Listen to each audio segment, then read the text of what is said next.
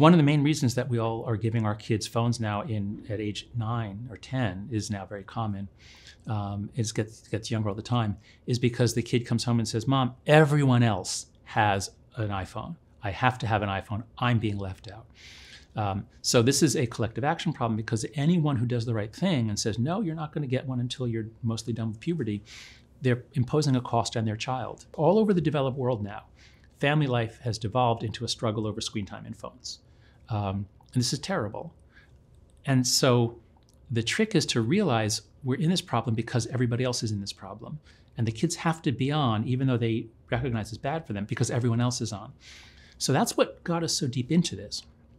But it's also what gets us out. It's very hard to get out by yourself, although many people are strong, many parents do. They just lay down the law. They say, no, you're not getting one. I don't care if you're cut off. My hope is that we won't have to do that anymore. My hope and my plan and what I'm trying to do with the book is to say, just if we team up with a few other families, contact the families of your kids' friends, talk to the parents, they probably share your concerns.